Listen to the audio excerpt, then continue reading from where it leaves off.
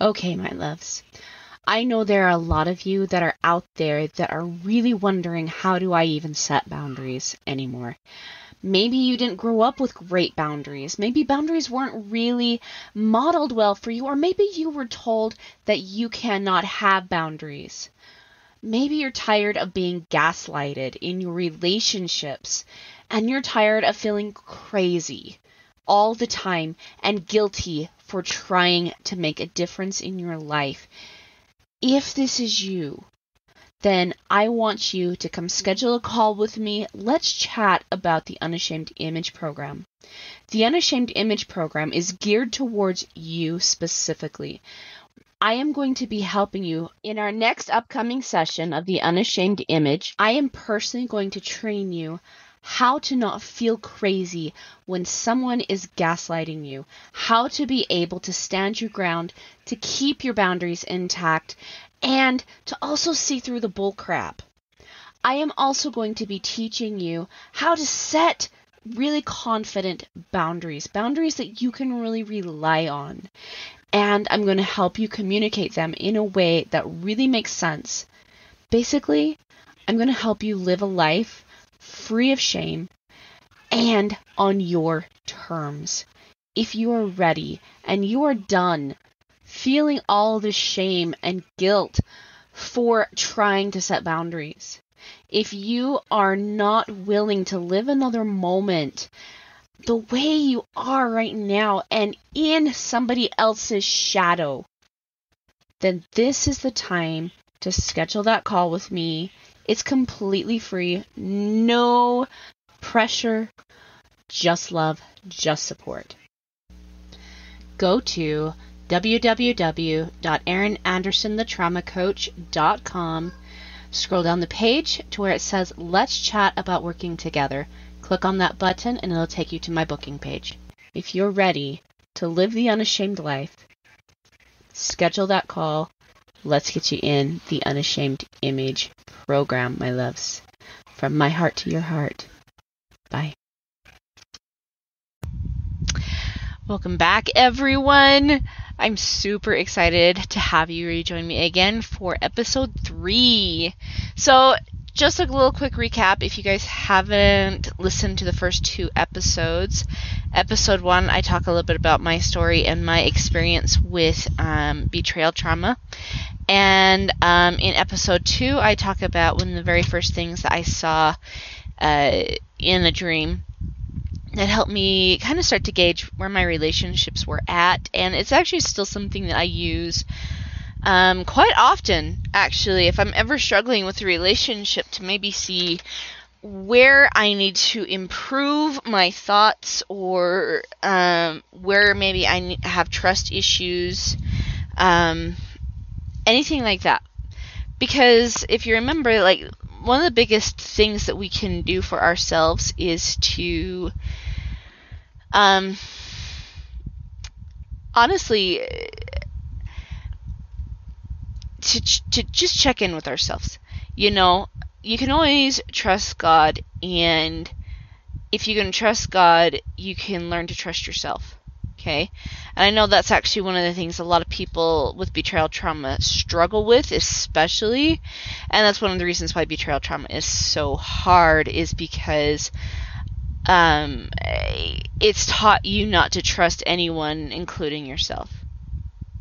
So this is why I always say, let's start with trusting God. And that actually is a really good introduction into what we're talking about today, and that is truth and lies. And if you know, well, not if, you guys know, if you're listening to this podcast, you totally know. But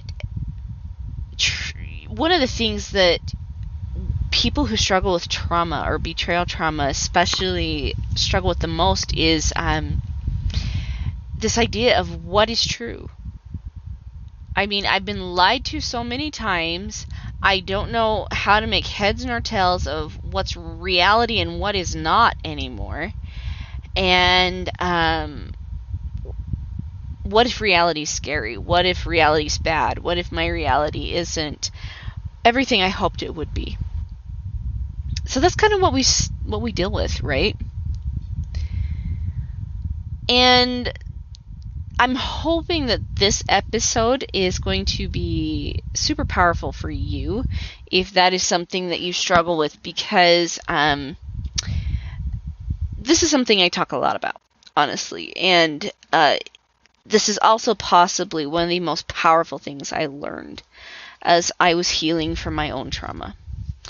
And just a refresher, just in case you guys are just coming to this podcast for the first time, I am Christian. I believe in Jesus Christ and God, the Eternal Father, and as such, I also believe in an adversary. And some people call him Satan. I don't even I don't even care to give him a name, because I don't want to give him that much attention. But there's an adversary. Some people call it the divine and the ego. Okay, I mean, whatever you call it, it's still very similar: good, evil, divine, ego, God, Satan, all that kind of stuff, okay? For me, he's the adversary. He's just the jerk that tries to screw up my life, because he really wants to. Anyway, so there's that. So, why am I talking about this? Well, to be able to explain truth and lies, we have to kind of go back to some of the things that you might be hearing in your mind, some of the voices that are in your head, and some of the things you might be listening to. I understand trauma brain very well. I understand the victim mentality very well. I was there, most of my life, honestly. And it really, again, hasn't been too terribly long, maybe the last 7 to 10 years, that I've really started to make a shift and make a change. And so, because of that, I can very well remember some of the things that I used to think. If you guys have listened to my story, episode 1, I mean, now, my husband dealt with a pornography addiction. I had trauma from my mom, trauma from lots of relationships, almost every single relationship I had. And the weird thing about that was I was trained to expect trauma in my relationships at this point. I was always looking for it. I was always looking for the next betrayal. I was always looking for the next painful moment, the next fake individual. And I was so sick of it, but I had just come to expect it. That's what I had learned relationships were.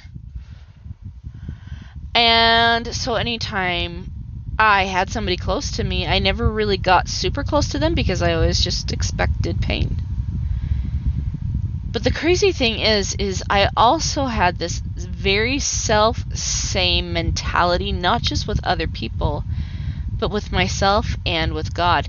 Now, if you would have asked me back then, do you trust yourself? I would have told you yes. Hindsight, I can very clearly see now, no, I did not. I did not trust myself at all. Because I didn't know what to trust. I didn't know who I could trust. I didn't know what trust was. And that's part of the reason I felt so unsafe. That's part of the reason I felt so unsure of what life was. It's because I didn't know where I could turn. And truth be told, I mean, people would tell me, you can turn to God. And I had heard that so many times. But in my experience, God had let me down. I mean, he sent me to a family that did not understand me. Sent me to a mom that I felt didn't want me, didn't love me, didn't care about me. Sent me to a husband who overlooked me as well. And I blamed him. I blamed God fully for every painful moment in my life And, the way I described it was almost just kind of like I was... My leg was caught in a stirrup of a runaway horse. I was hitting every tree, rock, bump, branch, everything. I was broken, bruised, bloodied, and that horse was headed for a cliff, and there was nothing I could do about it. And that's exactly the way it felt. Now, if you guys are listening in and dealing with betrayal trauma, you probably can understand some of that feeling at this point. And it's so true. That's exactly what betrayal trauma feels like. Because it's like you feel fear, uncertainty. You're certain you're going over the cliff, though, and you have no idea how to turn that horse. You have no idea how to save yourself from the pain you know is coming. And you're not sure you're going to survive.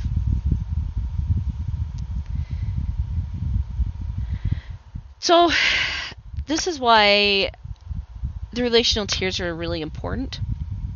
And why I explained the rocks last week is because you need to know where your rocks are at.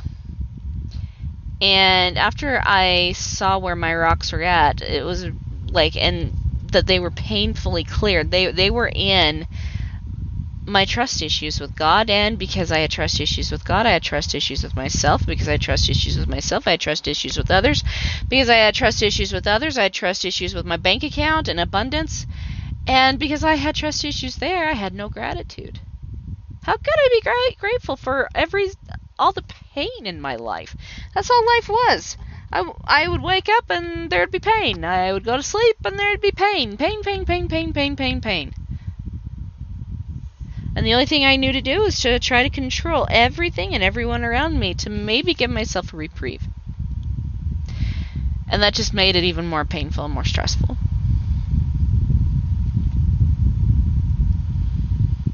So, when I finally yelled at God, and that's also in episode 1, and just yelled and yelled and yelled, blaming him, getting angry that he would put me in such a position.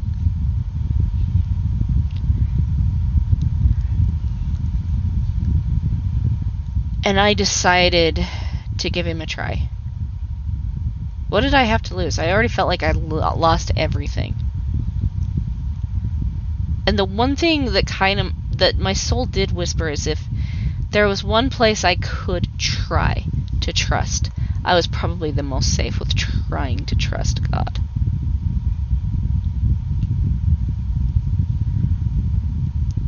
And so I gave my will over to him. And one of the things he also taught me was this idea between truth and lies. See, people had showed up for me in my life in a way that was really painful.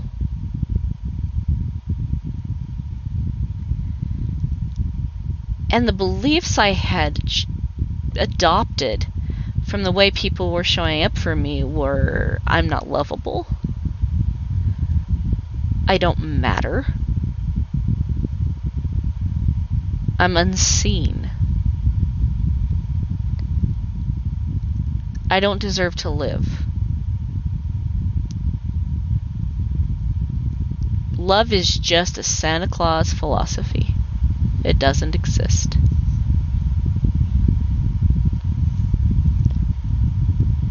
I'm not worthy. I'm not deserving. Something must be wrong with me. And the list goes on. I'm not capable. That was another big one. I'm not capable. The list just kept going on and on and on. And I had no idea I was doing this to myself until one day I had made a mistake somewhere and I just mentally and emotionally beat myself up. What is your problem, you stupid fool? Like, why in the heck can't you possibly get this right? You've done this 1,000,000 times, Aaron. Come on. What is your problem? Are you seriously that stupid? Stupid, stupid, stupid. Yeah, you're so stupid, Aaron, that you can't even get things right. And this is the way I was sitting here, just like mentally and emotionally abusing myself. Like, oh my gosh. And all of a sudden, like I had just kind of like a break, and I started to cry.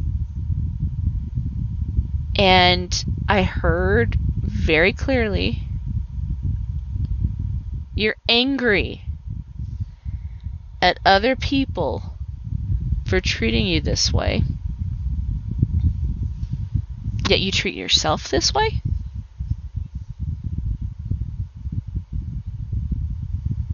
Why don't you give yourself a little bit of grace, love?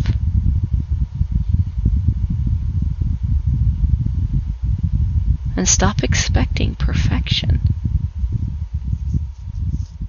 The voice told me, take a minute. Write everything down that you just said. Write it all out. Write it down. Write down word for word what you're hearing. And so I did. I got like 3 or 4 pages worth of, I'm not good enough, I'm not worthy, I'm stupid, I'm not capable, I'm a piece of, and I'll let you fill in the rest of that. This is a show that does not swear. Or at least I shouldn't, because I kind of did on episode 1. Anyway, but I'll let you fill in the blank there. And I just, like 3 or 4 pages worth of just horrible, horrible, horrible thoughts. And then the next thing the voice says, okay, now I want you to turn around and write the opposite on the other side of the page. Write down the opposite of those things you've heard. So that was harder. I will say that was a lot harder. I had to step back, and I had to really think. Sometimes I had to put it down and I had to come back to it.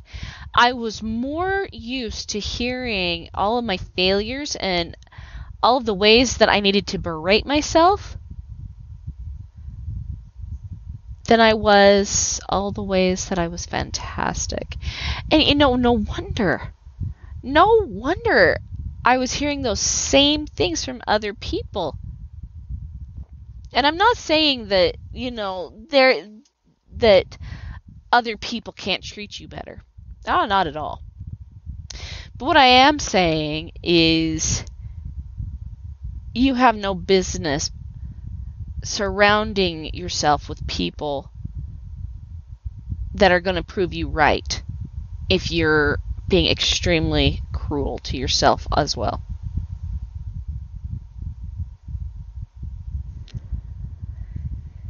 The first thing that you've got to do is start to treat yourself and give yourself the kind of relationship that you are wanting from other people. That means you have to be so much kinder to yourself and give yourself some grace and some patience. So, I had on there, I am not worthy, I am unlovable, I am not seen. And the list goes on. I mean, if you heard earlier, a couple minutes earlier, you could hear some of the other things that I said. And so I started writing the opposite. I'm not worthy. I am worthy. And the voice stopped me, and he says, okay, stop for a second. And what else? I am worthy and what? I am worthy and beautiful? Okay, great. Put that down. Write that down. I said, okay. I am not seen. On the opposite side, I said, not only am I seen, but I am noticed by those that matter the most. Oh, that was a great one. Okay, let's keep going. I'm not worthy.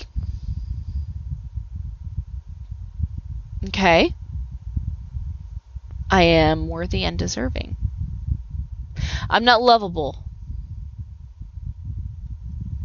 The creator of the universe loves me, created me, sees me, and wants me to know him because he loves me.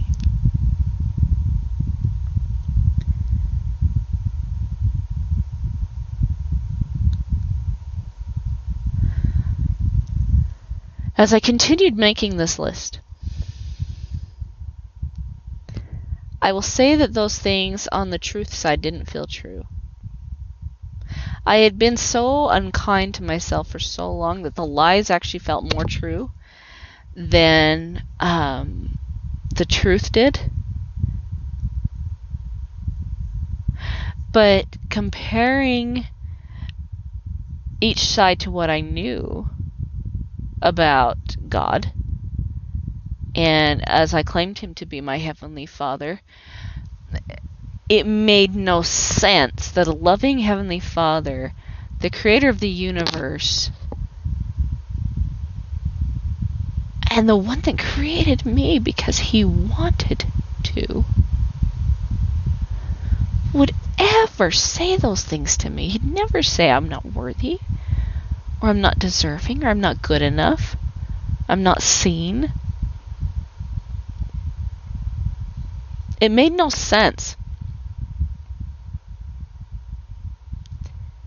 So I had to sit back for just a second and think to myself, okay, interesting. For so long, it hasn't been God that I've been listening to. There's no way it possibly could be. It's been the adversary, because God knows more about me than I even know. He's known me from the very beginnings of creation. I don't remember that. So, therefore, all these thoughts that I have about myself can't possibly be true. There's no way. It makes reason stare.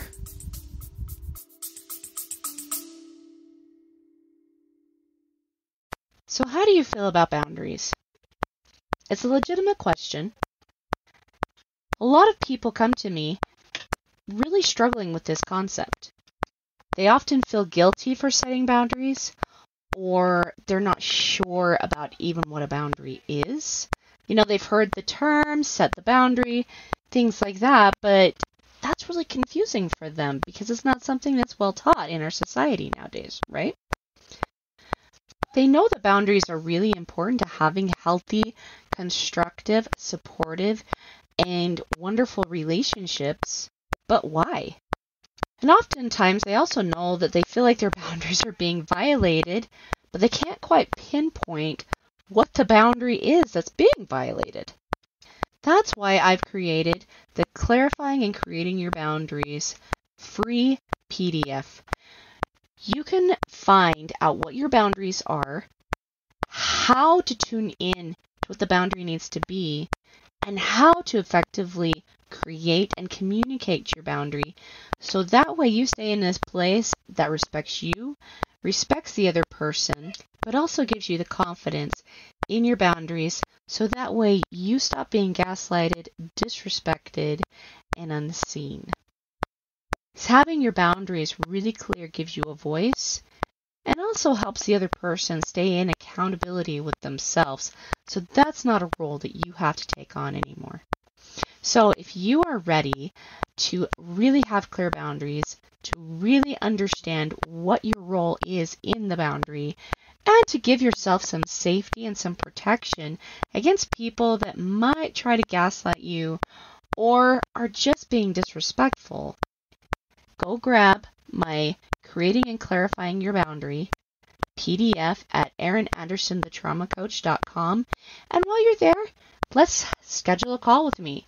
Come have a chat with me so that way I can really, really help you master this particular skill, creating boundaries, clarifying the boundary, communicating that boundary, And so that way I can also help you have relationships that show up to support you, cherish you, and love you.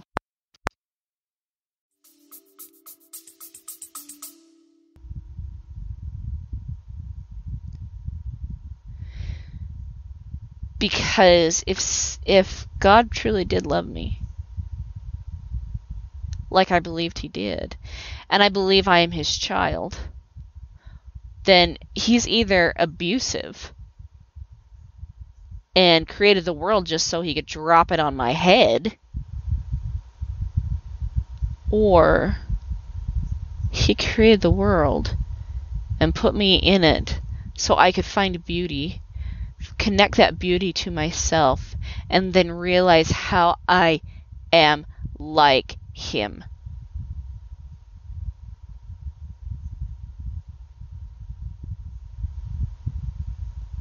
God doesn't tell these things to himself either. He wants me to see how I am like him. Similar to the way, and like I said, guys, I mean, my mom wasn't perfect, don't get me wrong, but I actually really do appreciate the example she set for me. Without her example, I wouldn't have had the need to turn to God. I'm glad I turned to him, because I needed perfection in that moment, and I had to go to the source of perfection. That, unfortunately, will not ever be on this earth. This is not a perfect planet. He created an imperfect planet for imperfect people, so that way we could learn about imperfection, so that way we could turn around and, crazily enough, learn the truth about what perfection is and see ourselves in it.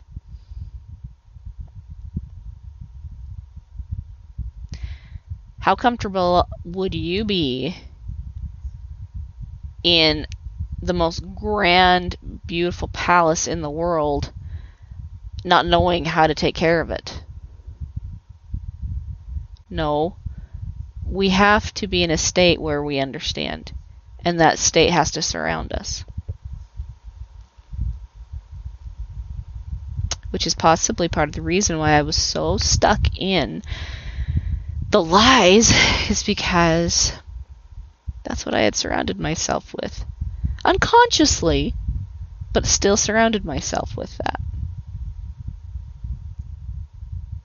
And that if that was going to change, I had to see how I was like my perfect parent, what characteristics I possessed and that he possessed as well. I am like my mom in a lot of ways, guys. My mom is a fantastic cook. She taught me well. My mom is very creative. She taught me well. My mom is a wonderful author. She taught me well. My mom is a clean freak. She taught me well. She also didn't have 6 kids, so if you ever come to my house, don't expect my house to be clean. But she taught me well. And in a lot of ways, I'm like her. In a lot of ways, I'm like my fabulous father. But I started to draw and fill in the gaps of how I was like God, my perfect father. And that helped me understand how I was worthy and deserving of love. His love. And that is what truly, truly mattered. Is how I began to see myself the way he sees me. So that caused me to spend some time working on my gifts and my talents, because God is so gifted and so talented. That caused me to spend some time thinking about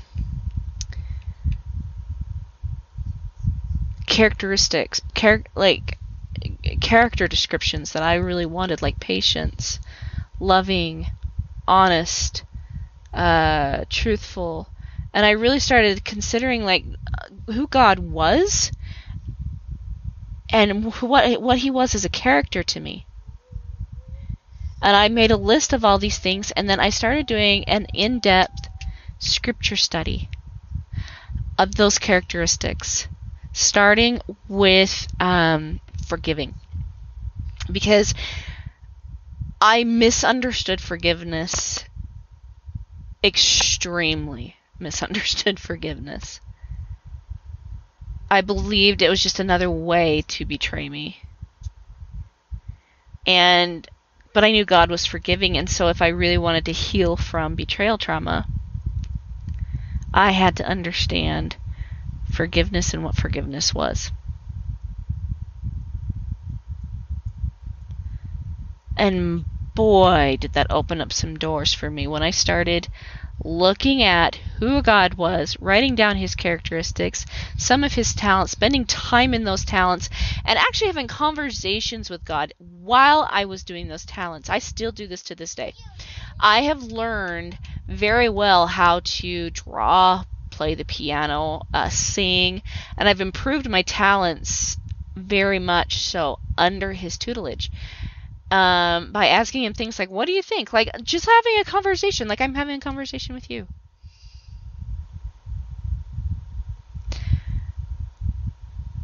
And he does speak. He did. He replied and gave me ways that I could improve what I was doing. So,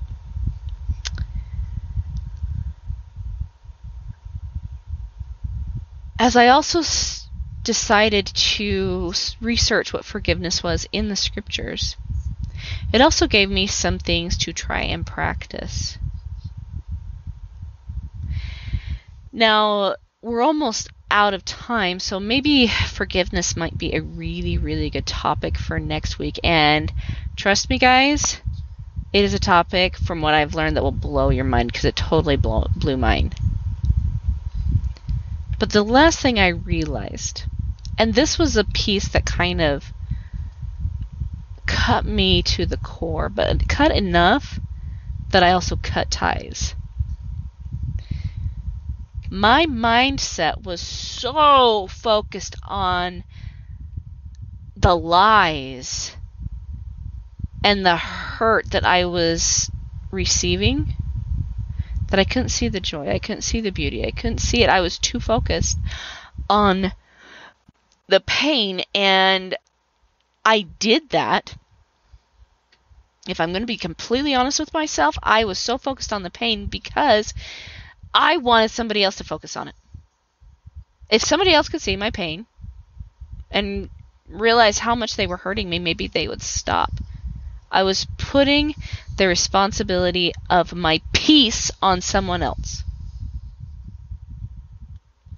And it got to, like, it wasn't very long into my healing journey that I was like, nope.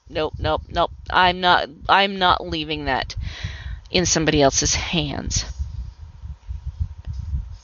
But because I was so focused on it and those lies, I realized that I had forgotten my God. I didn't even know who he was.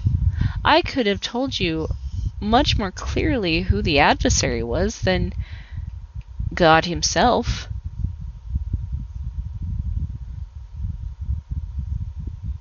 And it turned out to be a blessing, because I actually know God far better than I know the adversary now. I've done the character descriptions.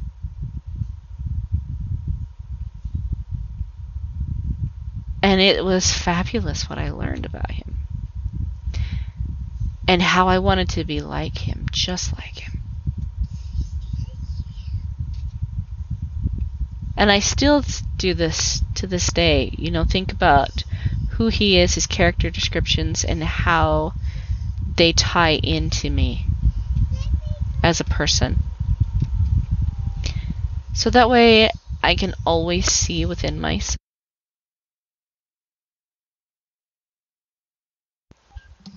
That way I can always see within myself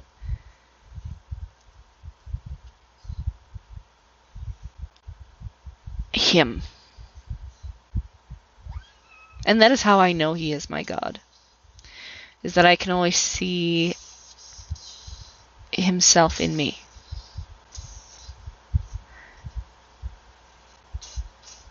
But the misery before was a true testament to who I had been making my God in the first place.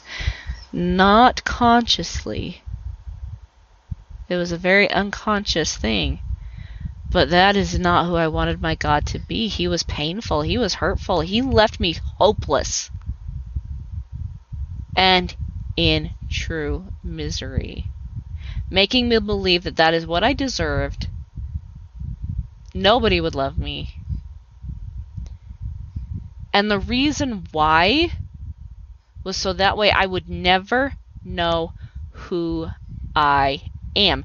See, here's the thing. The adversary is not scared of you if you know who you are. I mean, if you don't know who you are, I'm sorry. Let me say that again. The adversary is not scared of you if you consistently don't know who you are. If he can get you to believe that life is hopeless, painful, miserable, and that the people around you only want to hurt you, you'll never see yourself. You will never see who you truly are, because I guarantee that is not who God created you to be. The adversary remembers who you are.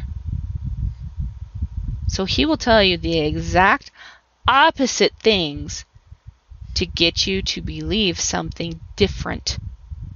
And if you believe something different about yourself than what is true, then you will never know your mission, you'll never know your purpose, you will never have direction, and you're going to just kind of sit in that hopeless, wandering state waiting for somebody else to come and rescue you, when the truth of the matter is you have already been rescued. That's what the atonement was.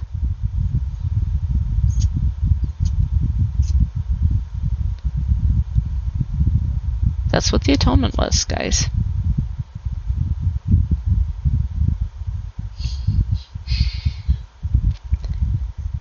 So,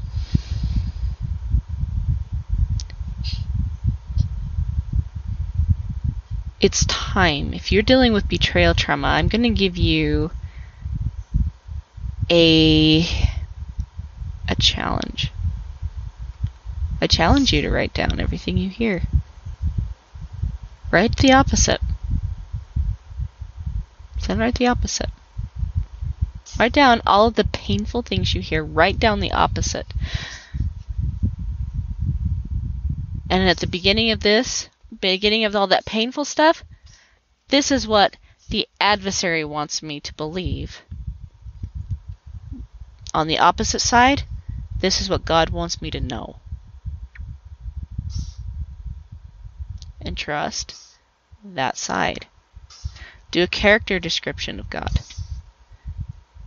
Write down his characteristics. Get to know him. And see how you are like him. Start drawing conclusions.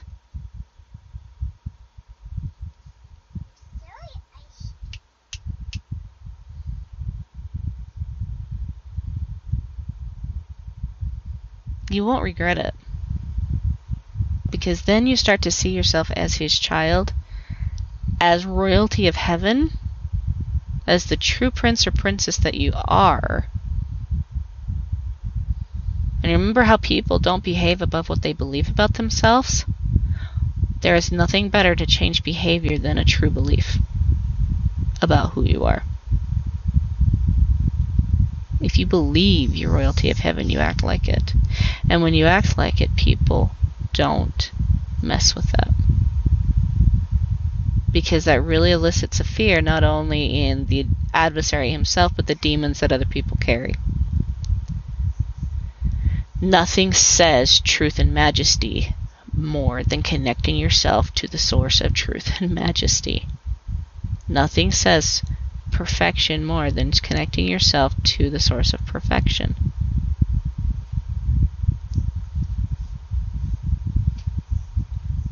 So if you're really ready to heal, if you're ready to be done, I am totally going to invite you this week to focus on truth. Put away the lies. If it hurts, there's a very good chance that it's not true. What does God want you to know? And if you pay attention to those lies, the adversary will, and then flip those lies, the adversary will actually tell you what's true. He is the father of all lies. God is the father of all truth.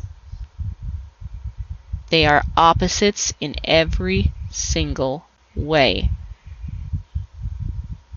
And this is why you cannot serve two masters. This is why you cannot have a foot in both, because you will literally be torn apart. It's not possible.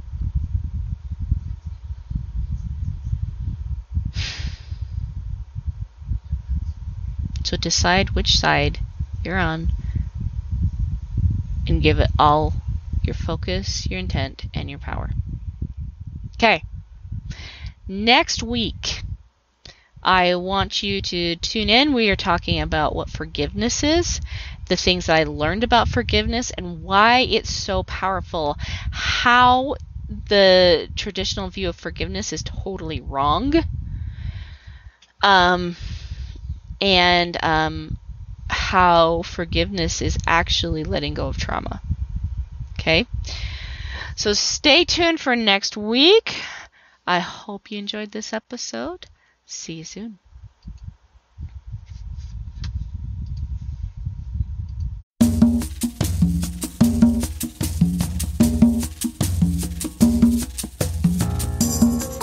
Hey guys, thanks so much for hanging out with me today and listening in on this podcasting episode. Don't forget to tune in next week. It's going to